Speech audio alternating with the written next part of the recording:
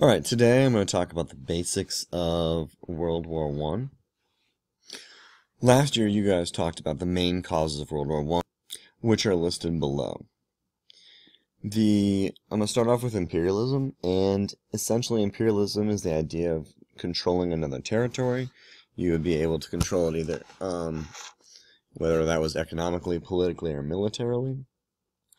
And essentially, European countries wanted, and the United States, wanted territories or an empire because it gave them access to more resources as well as markets to trade. It's also kind of a demonstration of power.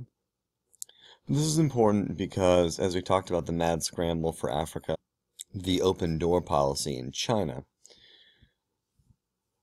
what we saw was that lots of countries in Europe had grabbed territory across the world. By the time that Italy and Germany are created in the 1870s, much of the colonies have already been claimed.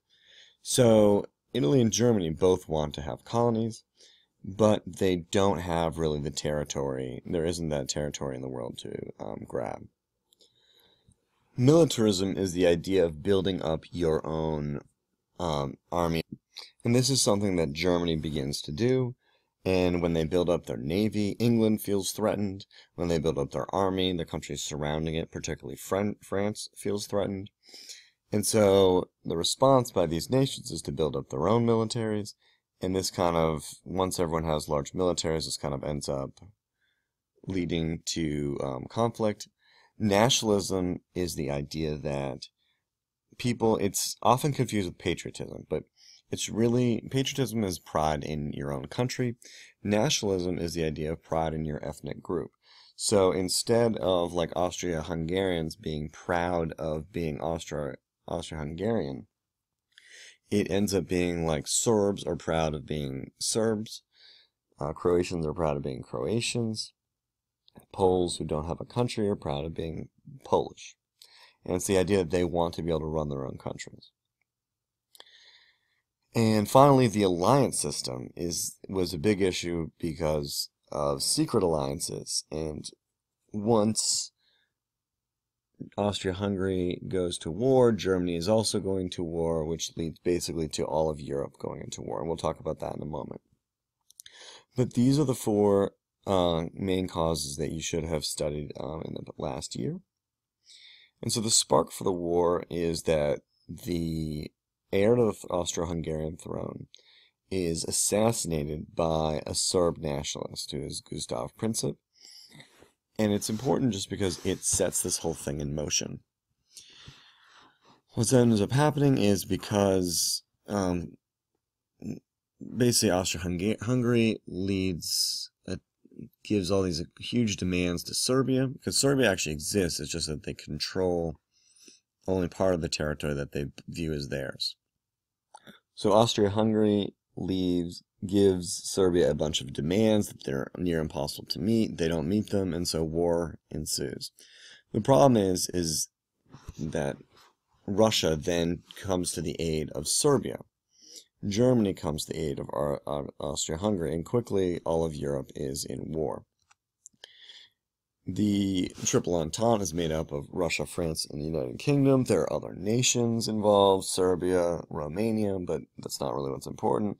Central powers are Austria-Hungary, Germany, Ottoman Empire, and Italy. Again, other nations are involved, like Bulgaria, but I'm just trying to keep it simple, because this really is about U.S. history. And what the U.S. response is to not get involved in the war at all. To be neutral in fact as well as in name. But the truth of the matter is that the United States wants to trade and make money, and so they really want to trade with both sides, but England has a blockade, so we trade primarily during the war with England and France. There are a lot of new inventions that make World War I truly awful, and probably the biggest one is machine guns and artillery guns. But yes, tanks are used, poison gas, the airplane, zeppelins, submarines, or at least they're new to the battlefield. But the biggest problem with these inventions is really the machine gun, which really ends up leading to trench warfare on the Western Front. And so, as you guys studied last year, there wasn't a lot of progress made. I mean, they have the poison gas was terrible, and submarines is what brings the United States into the war. And we're going to talk about that. So, the United States, basically the sinking of the Lusitania, it's a passenger ship. Americans are on board. This infuriates Americans and gets people frustrated. But Germany is also trying to have a blockade on England. But they don't have a navy full of battleships. Their navy has a number of submarines in it, or U-boats. They can't just pop up and stop ships, because then everyone knows what the U-boat is, so their policy is to sink merchant ships. The problem is that the Lusitania is a passenger ship, but it also has war material on board. So they sink the Lusitania. This angers a lot of Americans. And finally, they sink a ship called the Sussex, which is also a passenger ship. And as a result, the Germans sign the Sussex Pledge. In short, the Sussex Pledge is to not sink passenger ships. There's a Zimmerman Note, which the Germans decide to try to get Mexico to fight the United States. And this is basically a telegram intercepted by the British, who send it on to Americans. And this was basically to keep the United States busy, because they didn't want the United States to join England and France, who it was looking like they were very clearly going to side with, as we had trade relations with them, and those two countries were democracies. So there's also Allied propaganda, which we're going to talk about. The economic interest is just because we trade with them. And this idea of Wilson's that we want to make the world safe for democracy. This is because England and France are democracies. Austria-Hungary, Germany, Italy, and Ottoman Empire are not. Russia, before it drops out of the war, has a revolution. For 6 months before they turned to communism, they were considered by the United States a democracy. I wouldn't necessarily say that they were truly a democracy, but that's not really the point. These ideas of making the world safe for democracy also led the United States to declare war. And here is some Allied propaganda. It's talking about, like, the bond. If you see, like, Second Liberty Loan, Uncle Sam, Stamp Out the Kaiser, buy U.S. bonds. A bond is loaning the U.S. government money. And so Americans were encouraged to buy bonds to show that their support and their patriotism. This allows America to buy war supplies, including ships, and train soldiers. This poster here is basically a message that is asking everyone to work as hard as they can, because what they're doing in this factory is producing war supplies, like, let's say, ships. The reason that these posters existed was, yes, to promote patriotism and sort of a guilt trip, but it was this fear that with soldiers gone, that meant that there were fewer workers in the factory, and that factory workers would go on strike for higher wages. This is partially caused by inflation that existed, and those workers, as a result, needed more money to live. We'll talk about that again momentarily when we talk about the War Labor Board. But so George Creel created most of this propaganda. He headed a government agency called the Committee on Public Information, which is a nice way of saying it produced U.S. propaganda. And it produced these pieces to help keep people focused on the war and to remain loyal. Speaking of loyalty, the nation questioned whether German Americans were loyal to the United States, and there was a lot of rumors about spying and sabotage. There were definite examples of sabotage committed by German Americans, but there are very few. And as a result, people didn't trust Germans, and so we have passed both the Espionage Act of 1917 to prosecute people for spying on the nation, giving the nation's secrets away. Only 11 people have ever been charged with crimes under the Espionage Act, and 7 of those are actually under the Obama administration. The Sedition Act of 1918 is against speaking out against the war. And so again, this is the fear of German Americans, but really also anti-war protesters. And so one example of this is that in Schenck versus the United States, where Schenck was speaking out against the war, he was punished and sent to jail. And the case basically says that you can limit the freedom of speech when your speech poses a danger to the nation. The example of Schenck probably is not followed in today's government, but it really does. I mean, it would basically say that if you're protesting Vietnam, that this could potentially put the nation in danger. Because Schenck was arguing that you should not register for the draft, which is actually very similar to what the Vietnam protesters were saying. Essentially,